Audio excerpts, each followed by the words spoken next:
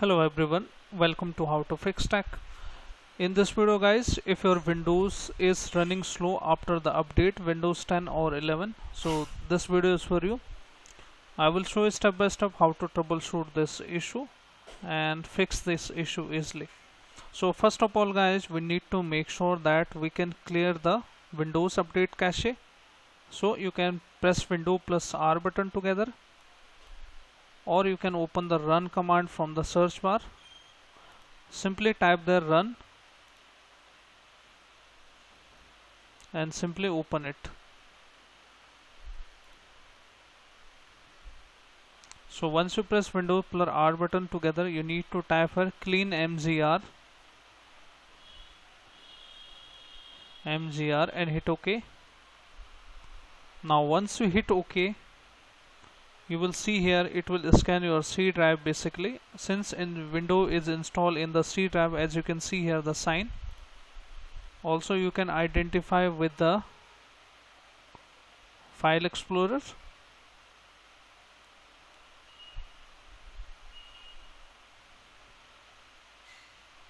Like this way.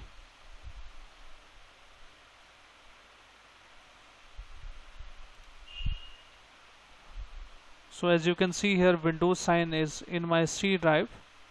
If you are in another drive, check for that. Choose the D drive or other drive. In here guys, look for this option, clean up system files.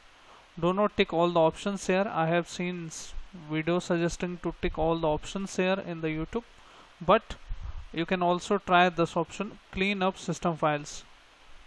This will delete the previous installation file as well. Again click on OK.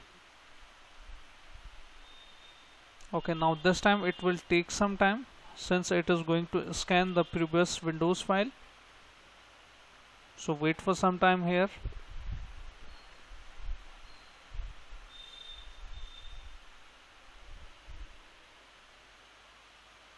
Okay, once this is done, tick all the boxes here.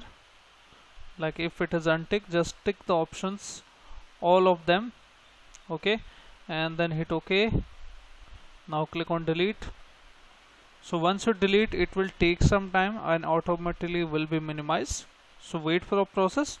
So once it is running, we can move on to the second step. In the second method guys, we can disable the startup apps. So this is the basic setting you should do. Everyone should do this. So in order to open the startup setting, okay, just right click on the task bar setting, then open the task manager.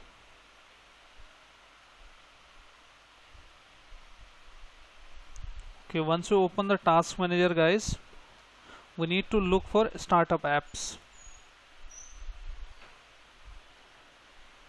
Okay, once you click on startup apps, as you can see here, I have lot of programs here, but I have already disabled them.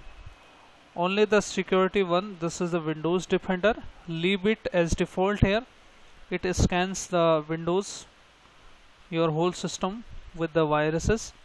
So only leave this option, and rest of them you can disable them. Like if it is enabled like this, so it will try to launch automatically, so disable them. Okay, and also you can delete the unwanted software which you don't use.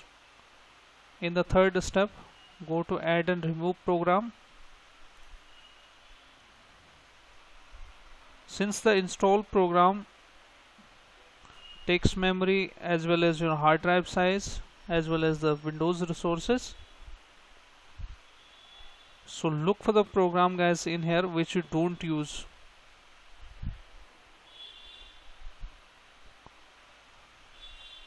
Which you don't use here, simply okay, and click on uninstall.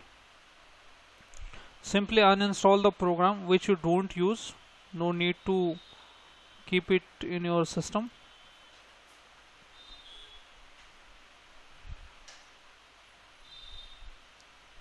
Okay, so this is the third step to troubleshoot the issue. So now move on to the fourth step. Okay, in the fourth step guys, we can clean up the Windows cache inside our system. Okay, so simply open the file explorer. this PC, Windows drive, open the C drive, and in here look for Windows, this folder, then look for software distribution, press S on your keyboard, this software distribution. Okay, these are the Windows cache. You just select all of them and shift plus delete button to permanently deleted all the items.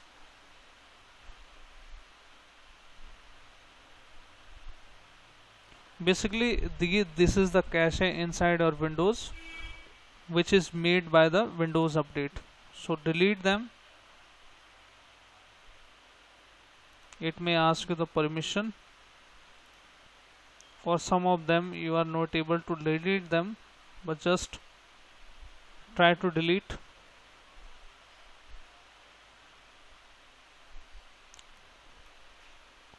So tick this option.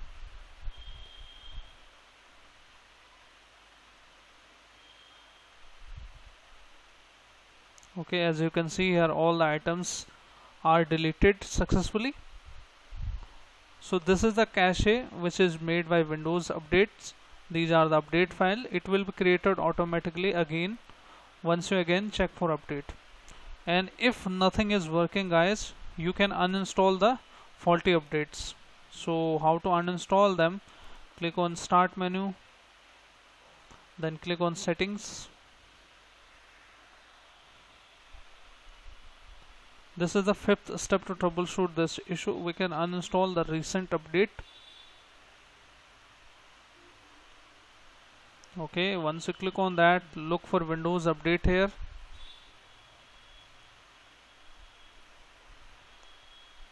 And look for this option, update history.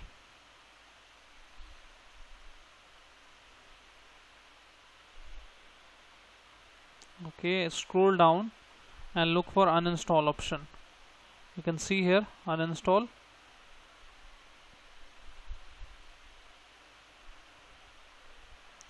And you can see here the latest update I am seeing here. So you can simply click on uninstall latest update here.